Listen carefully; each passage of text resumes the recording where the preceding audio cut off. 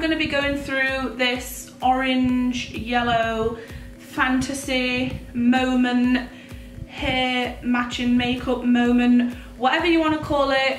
This is the look that we're going for today. If you want to see this look, keep watching. Because it's been a while since I've done like a normal get ready with me, obviously now I use like a lot of different products, so I just thought it'd be a good idea to like jump on camera and do my makeup before I go to work. I'm going to do my makeup a little bit extra so it's not a boring video. Before I sit down to do my makeup, I always apply a little bit of the Maracuja oil from Tarte. I just apply like 3 drops. I'll put a drop here, drop on the forehead, apply it all over the face, and then I'll wait like 5-10 minutes, something like that, before I actually go in with my primer. So no matter where I'm going or what I'm doing, this is always my first step. To prime my face, I'm using this matte cream. So this is the product. I'm just showing it you because I can never pronounce it, basically. So I only apply a little bit. To even out my texture a little bit more, I do have a few like more open pores in this area. I apply the NYX pore filler, and I literally just use the smallest amount. I basically put the product on one fingertip and then go like this and apply it here. I think before, I used to apply way too much of this product. Actually, I think in general, I used to have a problem with applying too much product. I used to apply too much foundation as well. I always go in with a little bit of foundation on my forehead first, then I work from like brows down. The foundation that I've been using recently is still the Urban Decay All Nighter foundation, but I also mix it with a little bit of this L'Oreal foundation as well. I used to wear this foundation in shade 0.5 or 1, but now I'm going up in the world and I'm on shade 2. Mama got a tan. And then this one I'm now using shade 12, so I just mix a little bit of this and like 1 pump of this together. As usual, I always just buff this in with my beauty blender. I feel like this is a product that I probably don't really need to use anymore, but I'm kind of in the habit and routine of using it. And also, I live in Dubai, I live in a hot country, so I like to just have that extra reassurance that my eyebrows are going to stay on all day. I mainly just focus this product on the corner where I actually shave my brows off, just so my products have something extra to stick to.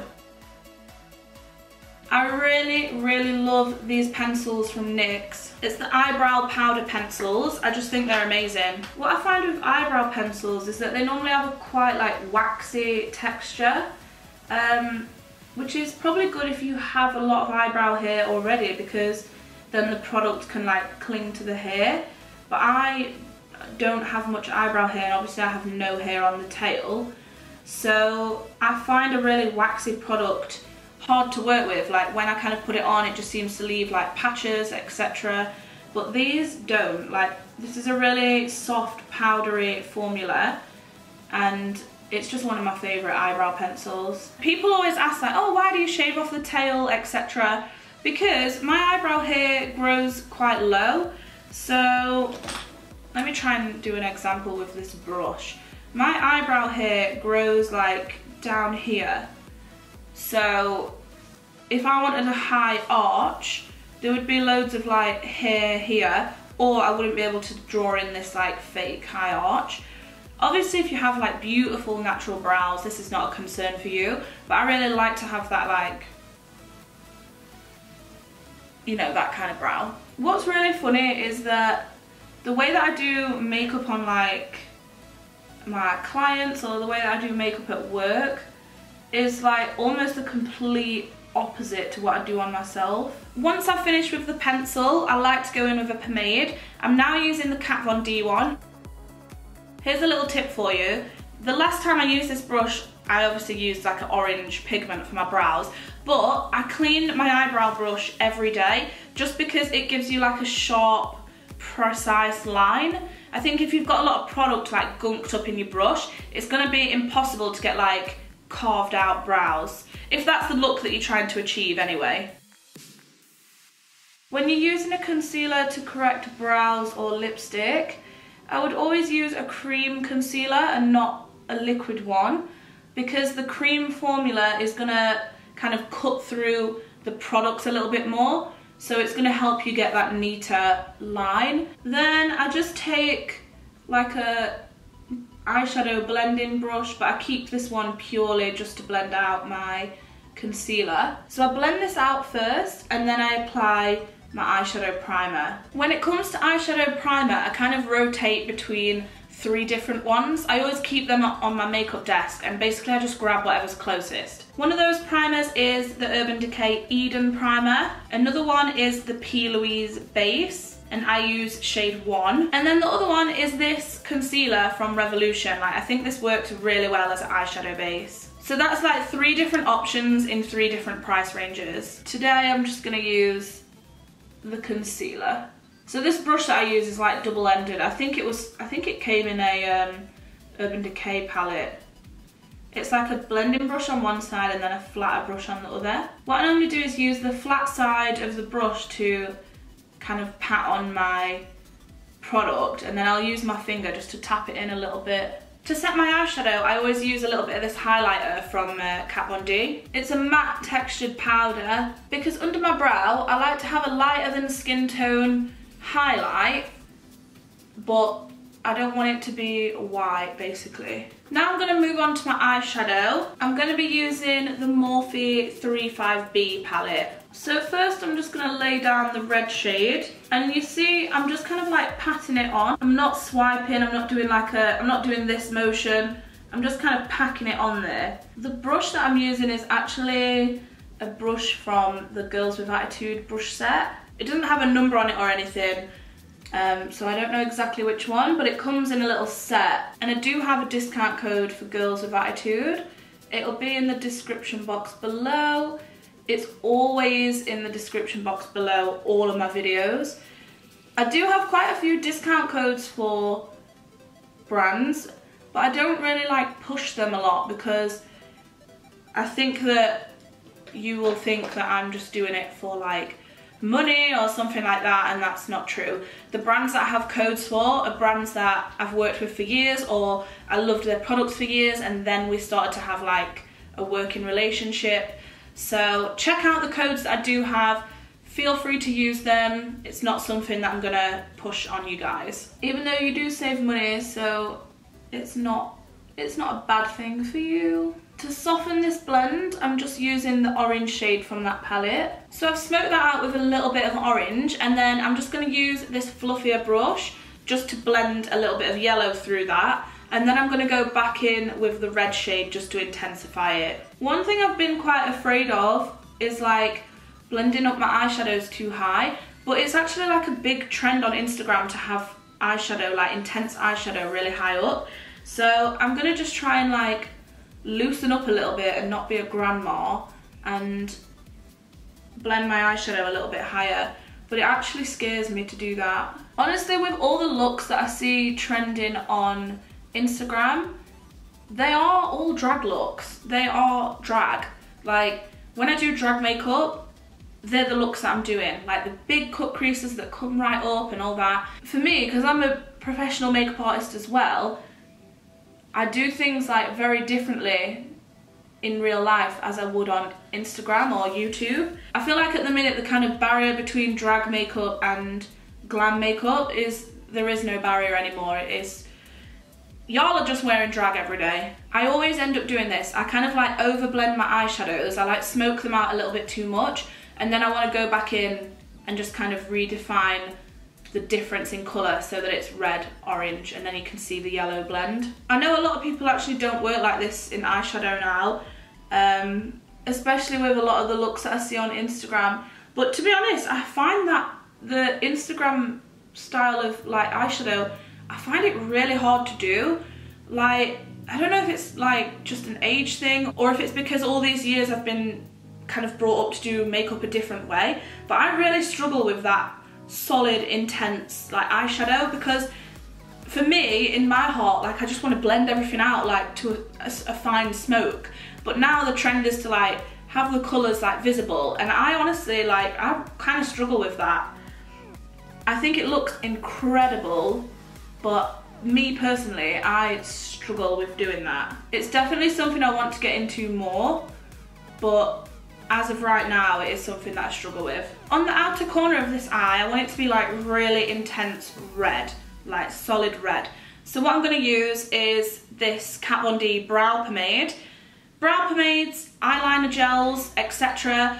In my eyes, it's all a similar product. So if you look at these and think like, oh my god, I could never buy those, like I don't want red eyebrows, I could never use those. Yes, you can. It's just a cream colour basically that dries like super intense. So you can use this as eyeshadow base, you can blend it out as eyeshadows. You can use it obviously on the brows like it was intended. You could use it for liner. A product like this, don't be afraid of it. You can literally use it for anything. So I've just applied that to the outer corners and then I'm just going to kind of drag it through my crease just using the same brush. So now I'm going to do a kind of half cut crease. I'm not going to do it really high up. I have hooded lids, so it does make sense to go higher up with it, but I don't care. Like when my eyes are open, like you're not going to be able to see that anyway. And I'm not doing this look to be all like, oh, on Instagram. Like I'm going to work, so I just don't care about bringing it up so high. So to cut that crease, I'm not going to use concealer. I'm actually just going to go straight in with the Daffodil shade from the Kat Von D Super Brow. So you'll see I'm kind of exaggerating the crease because my crease is much lower down. It's like actually here. But I'm not bringing it super high up. So what I do is bring it solid into the centre of my eye and then just kind of use whatever's left on the brush just to kind of like flick it out a little bit. I'm jumping back into the Morphe palette and I'm going to use this bright yellow and then this kind of shimmery pale yellow on top. I honestly love this shade. It comes out so intense. I think the foils in this palette are amazing. So now I'm just curling my natural eyelashes. I always curl them because mine are quite like flat and straight. Then I'm using my mascara. I always use the Marc Jacobs Velvet Noir one. I really don't know what I would do without false eyelashes. I live for them. Next, I always use like a gel pencil just to tight line under my lash line. For my liner, I'm going in with the NYX Epic Ink Liner. I don't really feel like doing a wing. I think I'm just going to put enough liner on so that it kind of hides the lash line. I'm just using a little bit of black shadow just to blend this out. Because I don't want to do a wing, but then I don't want my eyeliner to just kind of stop. So I'm just using a bit of shadow just to kind of smoke it out on the corner. With my foundation, I'm not doing anything special. I'm literally just bouncing it on with a beauty blender. Also, I'm hoping that today there's not as much background noise in my videos. The noise that you would have heard in the last 2 videos is from my fridge. It just sometimes makes a lot of noise and it seems to always do it when I'm filming, which is super annoying. For my cream contour, I always just go in with a little bit of this shade from Kat Von D's Cream Contour Palette. I'm also using the Kat Von D 10th anniversary brush as well. I don't put a lot on, as you can see. It's not a big huge stripe down my face. I just like to use a little bit. Under my eyes, I'm using the Charlotte Tilbury concealer.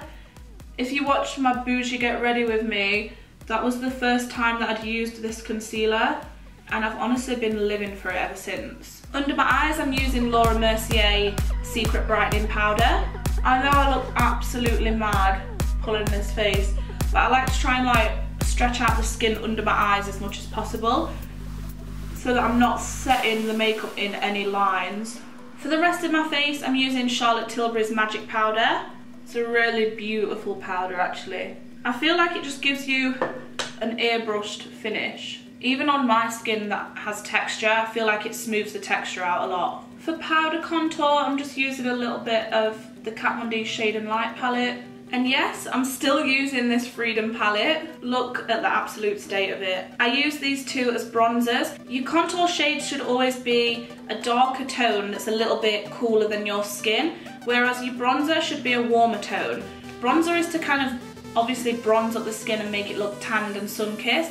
Contour is to create shadows on the face. So with my bronzer, I kind of bring it from where my contour is and kind of pull it up onto my temples and just a little bit higher on my cheekbones. I know this is the section where like highlighter should go, but don't forget that if you were tanned, you're naturally going to tan on the higher points of your face. I also use these two illuminating blushes together as well. I'm literally using like the tiniest bit. To highlight, I'm first going in with the Becca Moonstone. Honestly, this is one of my favourite, more subtle highlighters. This is something that I always do. I don't know why, I just think it really works well. I'm going to go in with a darker highlighter just in between where my contour and highlight is. I feel like it just blends it together much nicer, gives it a smoother finish to the skin instead of being like matte contour and then shiny highlight. It kind of all blends together softly. The shade that I'm using that's a little bit more darker, like warmer tone, is the Amrezy highlighter with Anastasia Beverly Hills. Then lastly, to finish off my highlight, I'm using the Becca Pearl highlighter, and I only place this on the really high points of my face. Now my base is finished, I always go in to do my under eye. I'm going to use the Kat Von D product again to go under my eyes and add a really intense red. To smoke out that red a little bit, I'm just using the red from the Morphe palette. For this look, I'm going to do like a reddy orange ombre lip. So I'm using Jeffree Star Checkmate and Jeffree Star Flamethrower. So I just kind of roughly pop that in the centre. Then with the darker shade, I'm starting to line my lips. Now the lips are lined, I'm starting to bring the darker lipstick from the outer corners inwards. Then to re-blend that lighter orange colour, I'm just going to pop it on my finger and then just kind of pat it on my lips. So that's pretty much it for this orange inspired makeup look. If you like the video, please give it a thumbs up and don't forget to subscribe to my YouTube channel. Thank you so much for watching. Bye!